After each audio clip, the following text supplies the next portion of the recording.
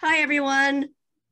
Welcome. I'm so excited that we have a wonderful guest to talk with you this evening. And as probably many of you know, her name is Grace Cavalieri. And it is my honor to welcome Grace as this year's Ammerman speaker. And I am so thrilled that Andrew Ammerman, our generous donor, is actually attending from Hawaii. So he's on with us, which is really wonderful. It has been such a great pleasure getting to know Grace as we have planned her visit. Grace Cavalieri is Maryland's 10th Poet Laureate. She is the author of 21 books and chapbooks of poetry. She has had 26 plays produced, most recently Quilting the Sun in New York in 2019. She founded, produces, and hosts The Poet and the Poem for public radio for 44 years on air, and now from the Library of Congress. Mrs. Cavalieri was a poetry columnist and reviewer for the Washington Independent Review of Books for 10 years, and she has taught poetry workshops in colleges throughout the country. Among her many honors, Grace holds the Association of Writers and Writing Programs George Garrett Award, the Penn Fiction Award, 2 Allen Ginsberg Poetry Awards, and the Folger Library Columbia Award, the Washington Independent Review Lifetime Achievement Award, and the Corporation for Public Broadcasting Silver Medal. I am so excited to hear her talk, Writing for My Life. Nurses for Community, Grace Cavalieri. Thank you so much. I want to thank the Ammerman family for giving me this opportunity to work with these enlightened students this week and this wonderful faculty, Miss Muffson, Miss Pocelli, the technical, Sarah Elwood and John helping with the technical. Thank you so much. I've been with some students today and it rocked my world. So we have a great adventure coming up for the rest of the week. I call this talk Writing for My Life because writers are writing for their lives. Writing is the reason we understand the world. Writing is our mainstay. Writing is our reason to go on. Writing is a way we clear chaos and get clarity from chaos. And I was wondering why it is our life force. And I believe that happiness is fleeting. We might be happy when we get a new outfit or an award or appreciation or perhaps praise or something, a sweetheart, but nothing lasts until the next thing. However, joy is eternal.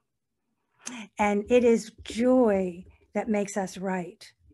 And because we keep wanting it, we keep writing, because to get the joy, you have to keep writing. And I honestly think that's why writers keep going. That's my analysis.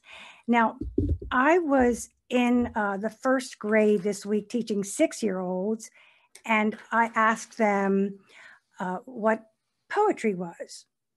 And one little girl said, "It's feelings."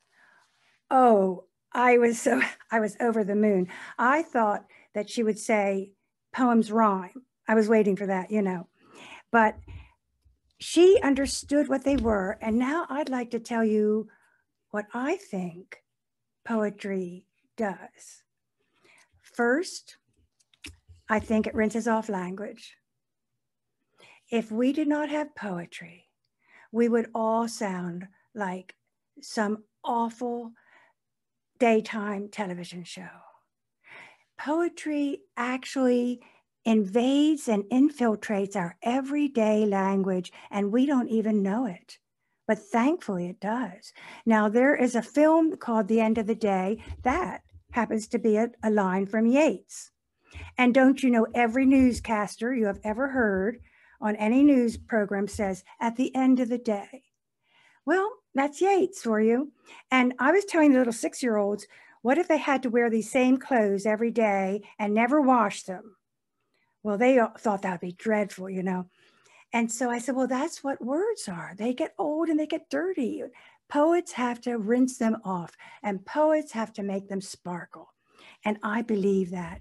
If it weren't for poets, I think we'd all be talking like robots. The next thing poetry does is it slows us down. Now, I'm Italian and I could use it. I'm pretty wired, but you can't dream in a hurry, and you can't write poetry in a hurry. Poetry is a kind of dreaming. It's a kind of way of meditating, finding out what you feel, discovering yourself. And I recommend writing poetry every morning.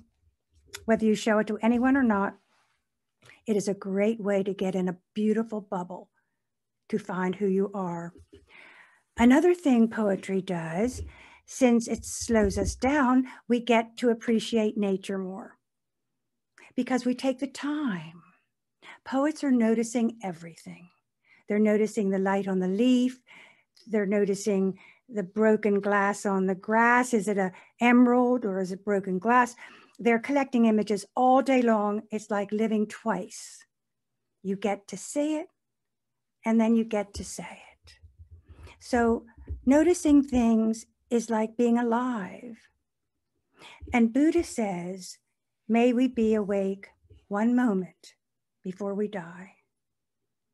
And to be a writer is to be awake all the time and to notice everything there is and to collect it. We're not the sources of everything. We're just beautiful funnels that gather stuff in all day long. What people are saying, what they look like, the red tree, the broken glass. Another thing that's very important is that poetry makes us less lonely. Now, today I saw a very good example of that in our poetry workshop. A very bright young woman wrote a poem about being 12 years old and wondering what life was about and being quite frightened about the thought of why and being in human form. And it was very courageous because, you know, everyone can use language, but the poet is the one with the courage. So I was quite inspired by that young person. And I made the point that she said something that all of us feel, have always felt, and perhaps do now, but we didn't say it.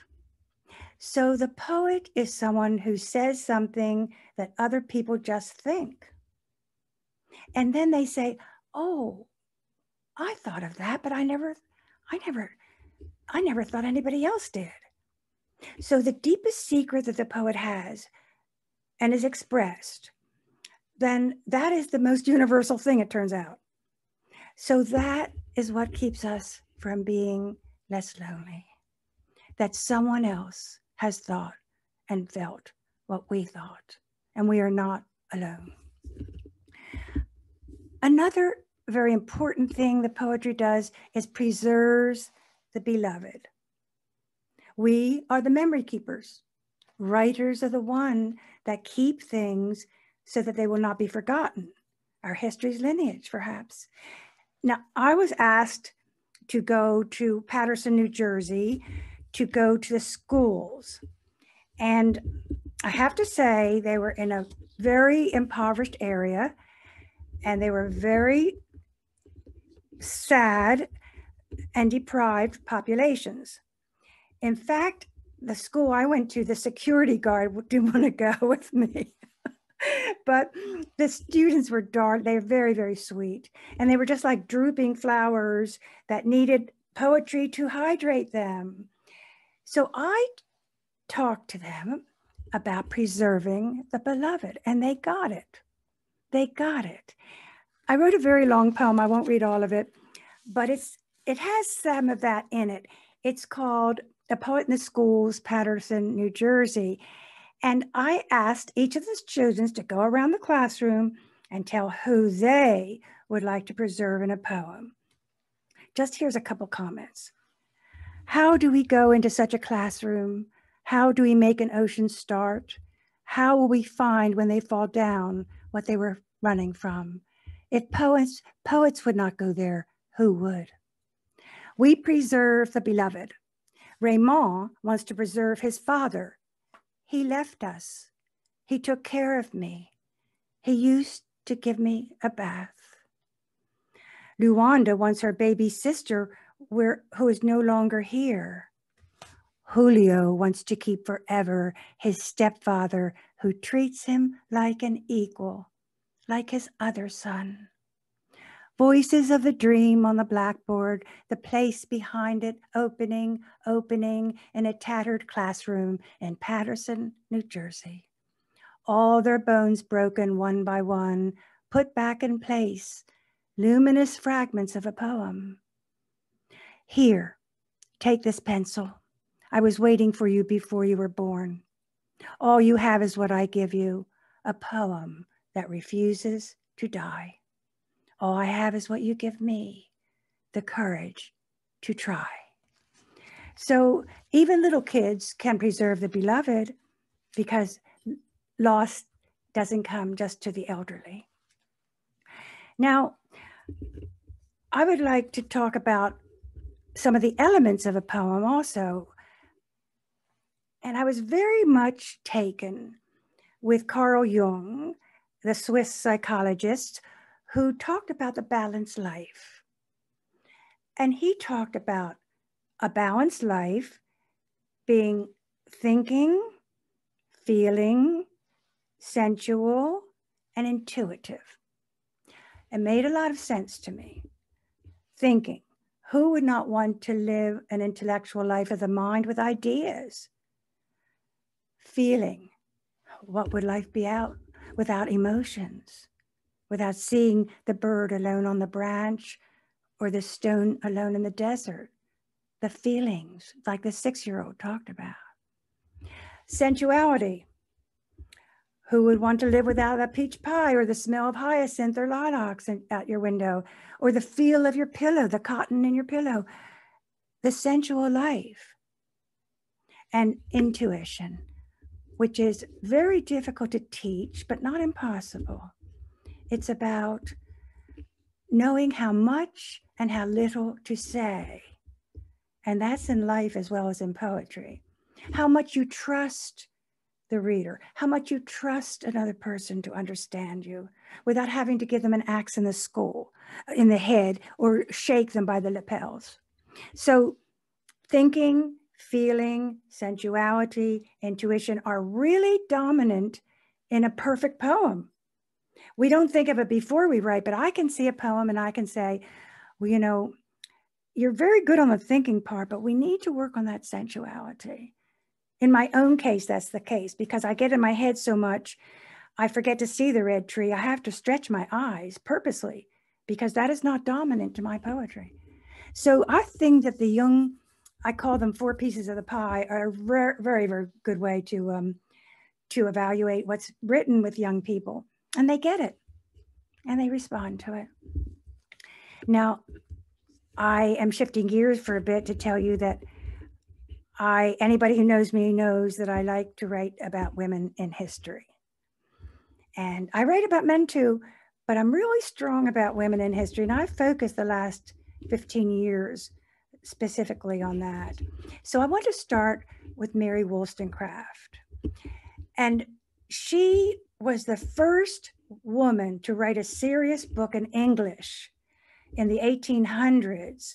And when I went to graduate school in 1975, after I had my own 4 children safely in school during the day, I went on to get my graduate degrees. And I was studying 18th century history and English. I came across Mary Wollstonecraft and I thought, oh my gosh, everyone knows her daughter, Mary Wollstonecraft Shelley, because she wrote Frankenstein, right? And she married Shelley the poet. So she's got a lot of big PR, but nobody knew her mother. Now, this was in 75. There's been a few books since then, but there are only a couple of books about her. The woman who wrote The Vindication of Women, who started feminism, and who started the first school for girls in England, and who wrote essays and books, and I couldn't believe my eyes. So she cooked inside of me for 25 years until I finally spent a year on her. And I wrote a book called What I Would Do for Love in Her Voice. Now, what made me think I could do this? Well, historians knew what she did, but I thought I knew what she felt, because I knew what it was like to be the only woman in a boardroom, and I knew what things were like. So I wrote a book in her voice, and I have to just tell you a little bit about her. She was born in 1759, and she went to London with 12 guineas in her pockets to be a writer. Imagine, she had come from a very abusive family. Now, I would not go to New York with $1 to be a writer, but that was exactly what she was doing. And she wound up, luckily, writing a column in the newspaper. The first woman, she wrote argumentative prose with Thomas Paine, William Pitt, about the French Revolution, and Edmund Burke, the leading philosopher of the time, had her burned in effigy because she wanted to start education for women. Now, what's not to be interested in there? So I have to say, after I write books of poems, I always write plays about the characters because I already have the backstory. So I wrote a play called Hyena in Petticoats because Edmund Burke said she was a hyena. And in I have her saying, no, I'm not a hyena, because hyenas run in packs and I am very much alone. So the play was pretty interesting. It was supposed to go on at the Chesapeake Shakespeare Theater last June, but COVID stopped that. But it's something which is very important to me. But I'm going to read 3 poems in her voice from her book, from my book, What I Would Do for Love, which would tell you a little bit more about her. I mean, I just had to write about her. So the first poem is called Dear Reverend Clare. Reverend Clare was a clergyman who lived down in the village and who taught her how to read and write. And that is true. However, when I wrote my play, because a play has to have more twists and turns, I have him being a little bit more interested in her than in her language, and a little bit seductive. So I had to kind of twist things around. But in the book of poems, this is direct and true. Dear Reverend Clare, you ask if hope gets me up in the morning. I say yes. Not in your house where everything exists, but in mine where all things are lost. The top latch takes the way to the door, and so it is true as I teach Liza and Everina all that you teach me. You say my child's sense of wonder is coupled with a grown person's knowing grief. And why shouldn't it be? You are talking to a girl with a pencil hidden in a broken cup on top the highest shelf, stained by curdled cream, behind a ceramic pitcher where it cannot be thrown away. She became a governess and they didn't like her. She did terribly. Lady Kingsborough, she was teaching the little girls they were as good as the little boys, and she got canned. So she met Mr. Johnson, who was, if it were not for Joseph Johnson, we would not know Mary Wollstonecraft today, because he imagined how enlightened he was to give her a chance to write columns in the newspaper. So this is how I imagine she talked to Mr. Johnson. Mr. Johnson, uncommon kindness is what I call you instead of publisher. Telling me I am the first of a new genus, I tremble at the attempt. We must not on any account inform my brother or father, for ridicule has always been the unfriendliest advice. The October winds blow through London, yet I hear only words exhorting my mission. I must be independent. When a writer writes, The words are taken by the reader, but they always belong to the writer. This body, an unwilling recipient for spirit, finally fills with a breath of confidence because of you. My luck is changing. Today I stubbed my toe and to the breaking said, "Thank you, life. I feel something besides terror. I have a body, a mind, a heart. I invite the world to lay its head on my stomach and listen." Now she jumped into the Thames because the women hated her, the men hated her. She thought she was helping the women, but it's turned out that she made their lot worse. And they, of course, at that time, mid-18th century, there was a rule where men could beat their women with a stick as large as your thumb.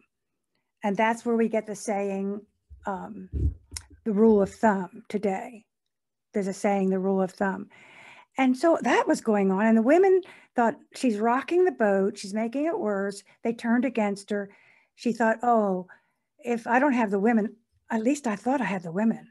She jumps into the Thames River from the London Bridge. Fortunately, her skirts billow her up and a fisherman saves her. But she says, even death does not want me. So I'll read just the last of this book. She's talking, she's in the village square, and this is called Overheard Today. She had written the vindication of the rights of women, and boy, it went over like a lead balloon. A vicious sound, famous lady with her book telling us how to act. I could not hear the rest and leaned in closer to the murmuring until she straightened, and then I saw she spoke of me, Mary Wollstonecraft. She held my book Vindication and shook it at her partner. My face flushed. Were it a man speaking, I would not crumble. But now I fear my dream is uninhabitable. All women are in danger unless we pick the bough from the tree ourselves. Yet a stranger was condemning me in a public place. Why not grant me the courtesy given male authors, saying it is controversial? Her fury ascends in my body. She said I made her quest for survival all the worse because I can read and write. Does that give me a masculine mind or just a mind? So that's my dear Mary, whom I love so much. And I was so happy to vindicate her. If writers don't do it, who will? So in the play, I have everything she goes through, but she finally loves her name. And that is this tiny vindication, but it is her acceptance of her worth. Now, I do also write about contemporary women. And as I say, writers can change the narrative. And Anna Nicole Smith needed it big time. Now, nobody is going to remember her, probably Miss Muffs and maybe Miss Pocelli, but Anna Nicole Smith was a blonde model.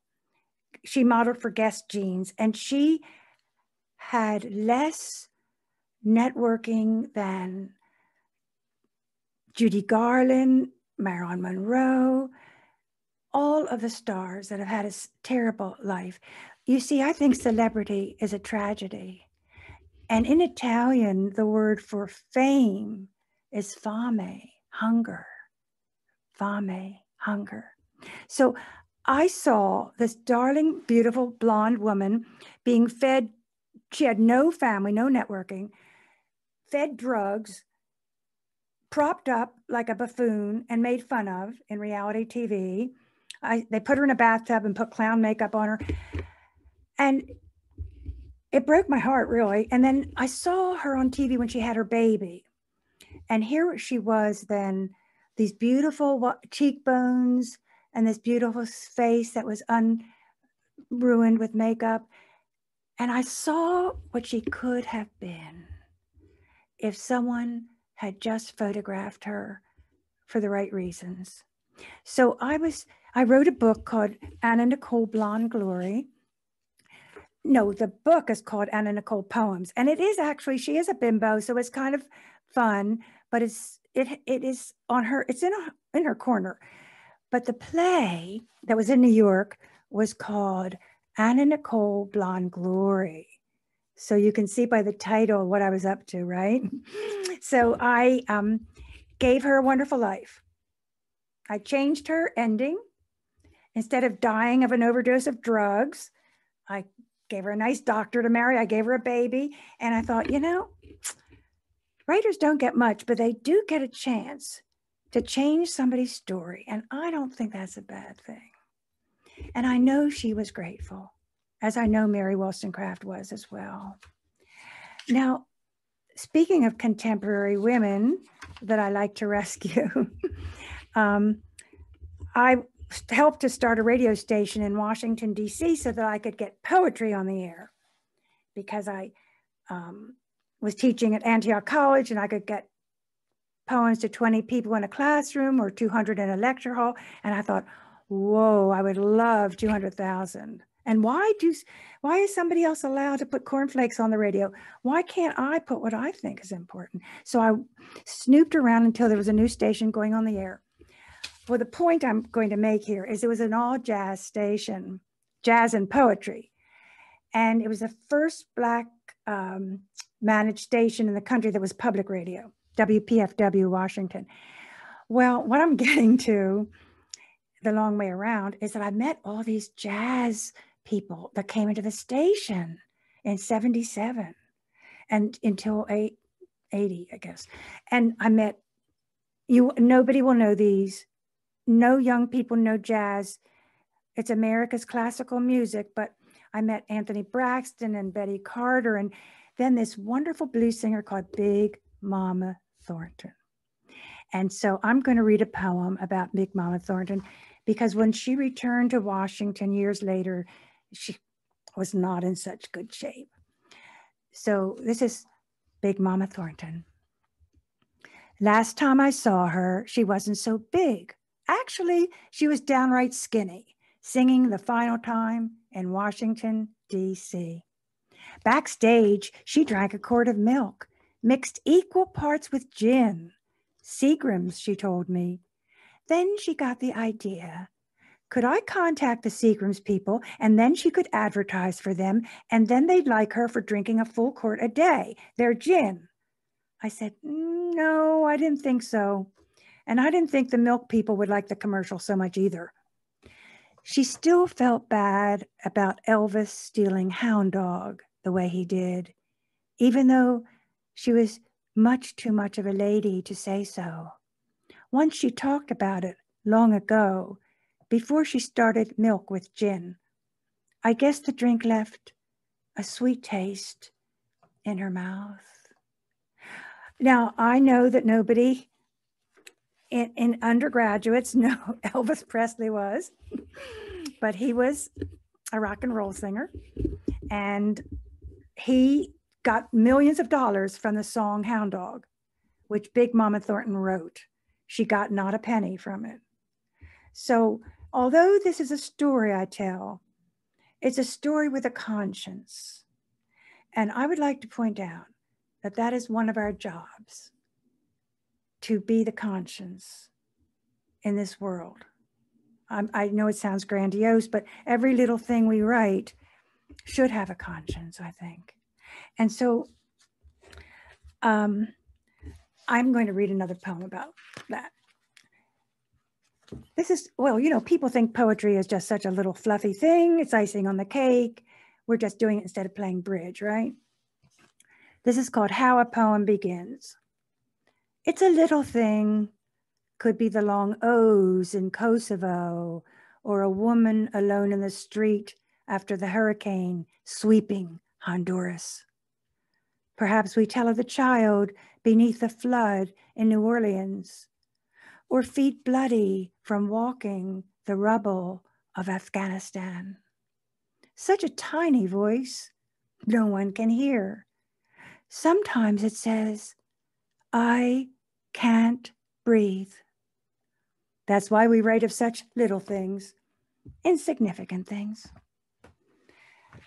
So that is one of the things we do. I'm going to shift back to the 18th century quickly, because I just finished a book on another woman writer called Madame de Staël. She's really a mess, very hard to pin down. She's not helping me at all. But she was different from Mary Wollstonecraft. Mary Wollstonecraft was a bohemian. Madame de Staël was like in the court of Marie Antoinette. So she saw things from a different point of view. But she wrote about the French Revolution. She wrote novels, plays, essays. She wrote so much political stuff that Napoleon was terrified of her. She was his nemesis. Napoleon exiled her from Paris. And she spent her whole life as trying to escape Napoleon. Now, I looked up 18th century writers in Wikipedia. No Madame de Staël, all these men. So I thought, this is just my cup of tea. So I wrote this book, and it was, it's still not easy because she's so haughty. I'm having a hard time loving her. And I always tell my students that nobody can love your work more than you do. If you send out something you hate and you think everyone will like it, no. Mm-mm. So I will end by reading Madame de Staël. I think the book is done. I have to say though, when you write about history, women in history, you have to learn history. And in Mary Wollstonecraft's case, I spent a long time with the 18th century, and I found that cotton came in at the time into London, and that was good for me to know what they wore. I found that the circus came to London at that time. So when I wrote my play, Punch and Judy are the narrators. So it's very important to know history to write about history. So I got really into the French Revolution with Madame de Staël, and it made me crazy. The Bourbons and the Royalists and the Monarchists and the Constitutionalists. But I just went into her love life. I thought that was easier. So I wrote a book in her of her letters, and of course fiction based on fact. I mean, I'm imagining what she's saying when Marie Antoinette gets killed. So this is one poem. She had many lovers, Talleyrand, many people you don't know in history, but one was Benjamin Constant. He was a French-Swiss activist. They were all working against Napoleon. And he was her lover for 20 years, although she was married and he got secretly married. He still stayed with her. So here's a poem from her letters, 1796. Dear Benjamin Constant, for 3 years you have been my faithful visitor. How could I have thought anything of her other as you stood beneath my window that first night? That time I opened the door that has never closed. All others pale in loyalty and tenderness, and I received your contract today to always love, referring to me, the most significant person on earth. I signed my name after your name. The fact that I was the one who dictated your contract for you does not diminish its validity in the court of ecstasy. No, I signed my name after your name with a seal wet from my lips. We need no judge or magistrate to enforce the law that was already bound by our intimacies. Yet I honor the fact that you are willing to sign your life to me on paper. Now I am yours and you are legally mine. That is true. She wrote the contract and signed his name, that he was bound to her forever. So you can see she's a handful. She's a piece of work. And I'm having a hard time because she's so haughty, but I'm going to break it down yet. So I will finish reading with a poem called Work is My Secret Lover. Work takes the palm of my hand to kiss in the middle of the night. It holds my wrist lightly and feels the pulse. Work is who you'll find me with when you tiptoe up the stairs and hear my footsteps through the shadows. You'll see me lift my arm to stretch and then lean down to put my head to it. Work threatened to die once for all that was left unsaid. So I took to it like a young bride flushed with excitement. Adultery too, yes, I admit it. On all the holidays, when others gathered at the table, I was dreaming of it, making love to the movement of paper, the words from my lips, the feel of it. Sometimes when company came, I'd throw a tablecloth over my work and set the plates, and everyone acted as if nothing were visible, pretending I was the good hostess that I was. While on the Christmas tree, work waited patiently among ornaments gleaming like a groom. I am guilty as charged, for nothing else could buy my feelings. And why would I sell the only thing that ever loved me the way I loved back? But my beautiful, long-lasting, faithful lover, my friend who will never leave. Once again, I wish to thank the Ammerman family for giving me this grand adventure this week. Thank you. I'm Grace Cavalieri. Thank you, Grace. That was wonderful. This is, I'm sure, what everybody across campus is doing right now, an appreciation for what you just shared with us. We would like for people to enter questions in the Q&A. Students, if you're in the classroom, if you can just tell your teachers what questions they have. Oh, we've got one coming in already. And then Grace will, oh, here's one. This is actually from Andrew Ammerman. And the question for you is, when did you first know you wanted to write? Oh, wonderful answer. The thing, I believe writers are born. I believe we're born wired a certain way. I really do. I've interviewed 3,000 poets on the radio in 45 years. And every one of them says, you won't believe this, but I wrote as a child. I say, no, really?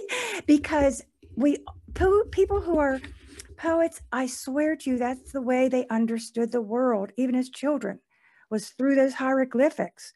And I knew I was a writer in the crib. And I think most other writers do too. I mean, we don't have to be good. We don't have to be famous. We don't have to be rich. But if we're writers, we're writers. Thank you, Andrew Ammerman. Michelle, I am having trouble seeing some of the things in the chat, so I may need you to continue asking the questions. I think maybe the issue is that they're coming in so furiously. Furiously, wow. Yeah, there's a lot here. They're really great too. I'm scrolling through, but I'm just gonna go right into this one because I'm sure many people are curious. What men have you written about? Oh, I have not written about men in history, but I do have written about real people. For instance, actually, I must say it's a little solipsistic, but my husband died a few years ago and we were married for 60 years. So he was an extraordinary sculptor and a naval aviator. And when he died, I wrote 3 books about him to keep me able. So I wrote 3 books, The Man Who Got Away, and 2 other books about trying to I wanted to make sure I didn't forget anything. So I've written about the people in my life, my father, you know, the other people that I know. I cannot actually say I've written about famous men, though. I think it's because I really understand women's sensibilities. I have to say that. I'm limited, perhaps. But in theater, I can write male persons. I can write male characters. So there's something about, you give me something to think about there. Here's another question. What advice, and it comes from Anonymous, what advice would you give to young writers? I would be thrilled to answer that question. That was why I was put on earth. I would say, first of all, declare it in the universe out loud. I am a writer. Make the commitment. Don't apologize for it. We didn't say you're good or bad, you're a writer. Then read a new poem every night. A poem that is of your time, poems written in 2021, because you're writing from your fabric and history. You're part of a scene. You have to know what's going on. You have to immerse yourself like a ball in that scene. So read a poem. You can't have more going out than is coming in. Read a poem, apprentice yourself to the poem, see how people enter the line, see what it sounds like, then imitate it, and then come see me. I actually think, if I can interrupt for a second, that that's a perfect plug for some of the workshops that you're offering this week. And on Thursday, you're offering students opportunities to meet one-on-one with you as well, right? So that might be a great opportunity for people to come and share and come and see you. Tell me, bring a poem, or else come and let me help you make a poem, or tell me about your love life, or tell me about your parents, but I'll be glad to see you. It's wonderful. And Thank we you. have a couple of those individual slots on Wednesday evening as well. I think there are 2. So people should check out the Google form and sign up, see all the options there, and then sign up. Everybody's been sent that email recently to their email. Here's a question from Mrs. Howe's American Studies class. Grace, do you write only in English? Have you written anything in Italian? No, unfortunately, I'm one of those great collateral damages whose immigrant father wanted to mainstream us. So I never really learned much Italian except good menu Italian, you know. But I do have my books translated into Italian, and they are in Italy. And the book about Mary Wollstonecraft has done very well in Italy. Not very well, I mean, somebody bought one. From Mr. Malone's classroom, Grace, how old were you when you knew that you'd be able to make a living as a poet? Oh, you can't make a living as a poet.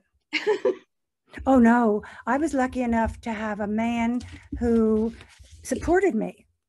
He was a naval officer and I was a military wife for 30 years. And he allowed me to have this beautiful sandbox, you know, to play in. And he provided the roof and the food and the children and allowed me to pursue my art. I made $1,000 a year as playwright in residence at Antioch in Baltimore. We set up writing programs from Antioch College. And I used to commute from Oxon Hill, Maryland, and I used that $1,000 in gas. I mean, that was the kind of money I've been making. So then you teach your art, and then you can, you know, if you teach your art. But I think that even the Pulitzer Prize winners, I bet they don't make $5,000 a year royalties in their books. By the time their distributors get percentages, that's why every poet you know teaches. I bet every poet you've had here has been in a college or university. No, you can't make money as a writer unless you're writing for popular culture. But poetry is keeping civilization from sinking in the mud. What kind of money who could pay for that? Grace, we have a question from someone who is anonymous. And the question is, who are your greatest poetical influences? Well, when I was young, I memorized all of Edna St. Vincent Millay and would go all over campus reading, saying it out loud, of course. She's much underserved, actually. She's now being discovered again. I have all of her first editions because when I was young, they were editions. They were just printed. So I have her first edition. Louise Gluck is my favorite. Gluck.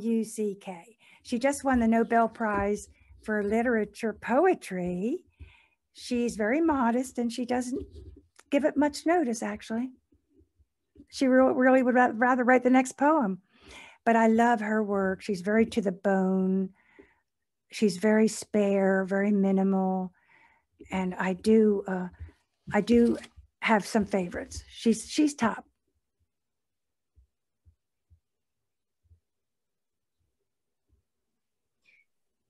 Here's a question that is from Senora Hawk's class.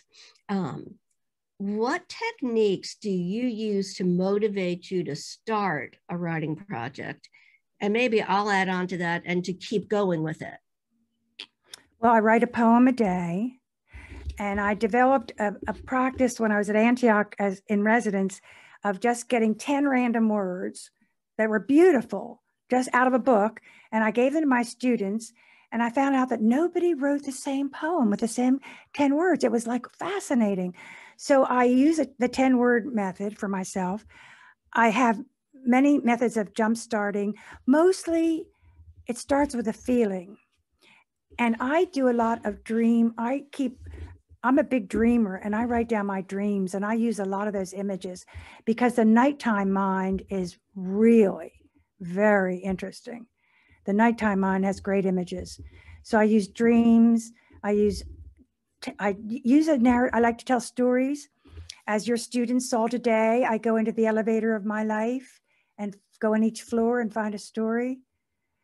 I might see a beautiful word, and I saw the word with, and it just turned me on.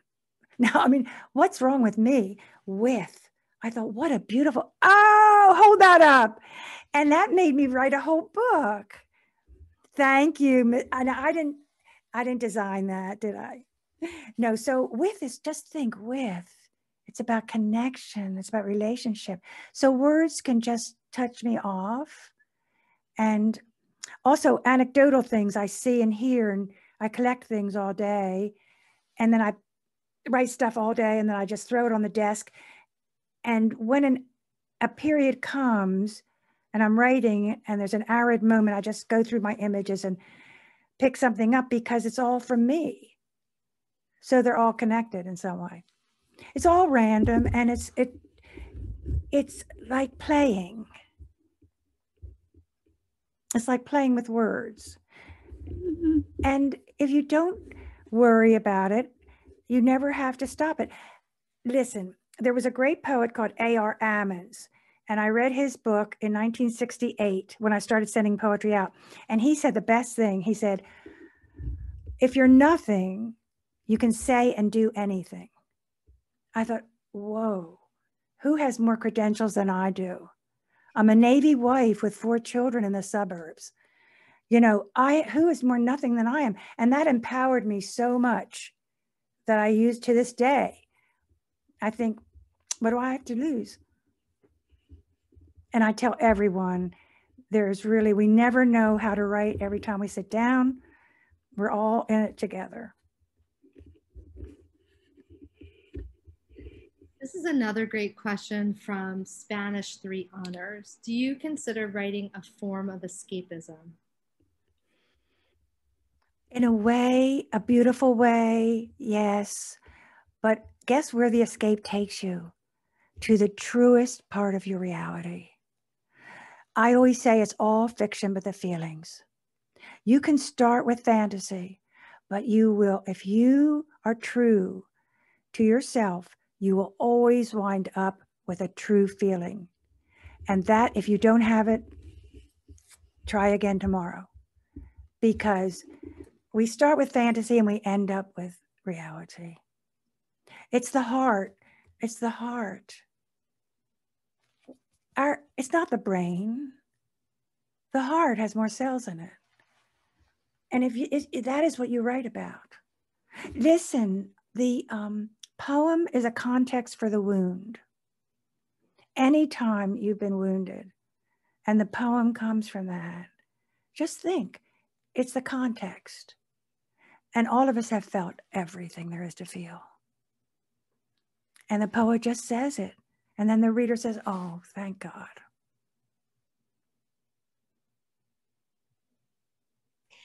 I'm going to combine 2 questions here. One is from Mrs. Brewer's class. You said that Wollstonecraft and Smith would be happy about the way you changed their stories. As you write, do you believe, in a sense, that you're writing to the subjects and that they're watching and listening? And then from Mr. McGuire's 9th grade, English class. How were you able to get into the mind of the subjects in your books? So I'm kind of combining those two. Those are good questions, yeah. First of all, I had passion to write them. And I did feel, I don't want you to institutionalize me, but I did feel they were with me, talking in my ear. I did feel they were with me. I dreamed about them. I dreamed Anna Nicole hugged me. I really get into the reality. And as I tell their story, I'm not telling their minds. I'm telling my mind with their trappings. I dress them up. I put perfume and lipstick on them. I tell them, I get them where they were in history. I say what they did, but I put what I feel in what they did, because all of us know the same thing.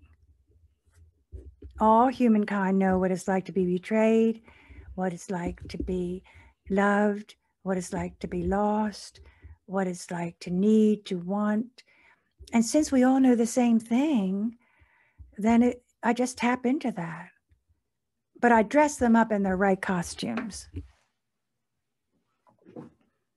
And it's factual. All my facts in history are really vetted, which I hate doing. I wish I had an assistant. That actually answers an earlier question. Some people asked if you have people who help you do your work, but I guess. Oh, I really would like, I could just write a book a day if I could just have somebody look up how to spell Robespierre, or the little niggling things that you have to get right. I keep going back at the dates, and I keep thinking, well, maybe nobody will know if it's 1793 or 1794, but maybe somebody will know. So I have to keep going back and back. Mm-hmm. Maybe you'll get some volunteers after tonight, Grace. That would be nice. I pay in poems. Labors of love. Mr. Kerr's class writes, what woman whom you have written about has had the most influence on your life? I think I've had the most influence on their lives, actually, because I keep bringing them out to shine the light on them. I honestly think that I am the puppeteer and that I'm not learning from them. I really think I'm getting them to have their say. I'm giving them their time to be noticed, and I'm giving them space and heart and minds and thoughts and ideas and words. So I kind of think it's kind of top heavy. It's coming from me down, but I am influenced by every woman, by every poet, by every poem I read influences me. I learn something from every poem. I might learn how to end a stanza, or punctuation, or aesthetics on the page. Every poem teaches me. That's why we need to read a new one every day. This is an anonymous question, and they would like to know, what has been your support system throughout your life or throughout your career? I have to say, my husband truly allowed me. Nowadays, young women, my 4 daughters like slug it out in the world. Everybody's making their own living, even in all kinds of situations. But my husband we were just there for each other's art. We just supported each other's art, and he could think of nothing he would rather do than buy me a car to go to Baltimore to put on a play. So he was such a huge support system. And I don't think I could have been a professional writer if I had to go and work 2 jobs and find daycare. So I think I was just very lucky. And most women I know have always had some sort of assistance, or else you have to work 3 jobs to be a writer. That's all. That was the biggest support system I've ever had. I have a poem about the first prize I ever won was in 1956 in Philadelphia. I won first prize for writing a poem about my mother's death.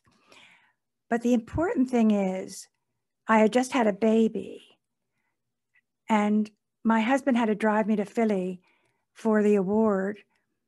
And he waited in the snow in the car all day for me to come out. That is a poem. And that has been continuous. Because we actually, when he was a naval aviator, I mean, I lived alone for 9 months at a time. So when I finally burst out into creativity, he really wanted to pay me back, I think. Grace, I just want to say that that's a beautiful sentiment that you just shared. That's a lovely story. There's, I think, a great question to end on, because Ms. Muffson, I think, we're ending at 8, right? This is a perfect question to end on. It's from Ms. Magali's class.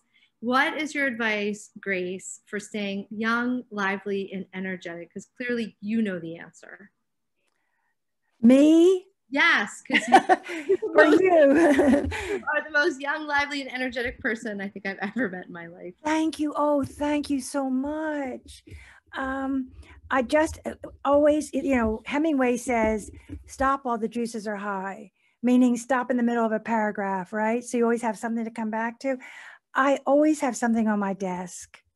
Also, I interview poets every week on radio and podcasts, and I get all that energy. It's a two-way street. I get all that currency, all that energy, all that artistic energy coming into me. And my darling students, I adore them. Since my husband's death, I've just ramped up my teaching. I teach every day as a volunteer, as poet laureate. And I just love to turn on that Zoom and to just hydrate. And I get it back. So it's a good way to live. I'm writing for my life.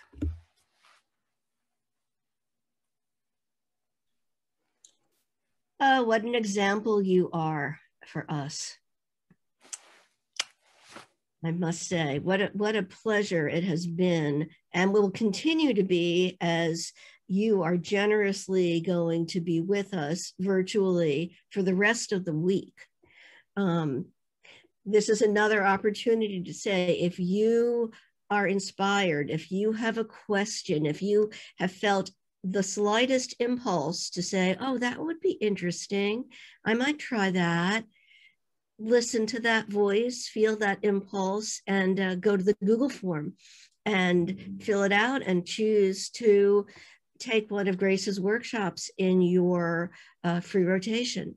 And we do have we have individual slots every half hour on the hour on Thursday and a couple on Wednesday night. And then on Friday, our workshops are really going to be about coming together, people bringing work or to share their experience of what it's been like to think about writing poetry, to write poetry, to share, and any of the other ideas that Grace may have inculcated in your mind. It's going to be a great adventure.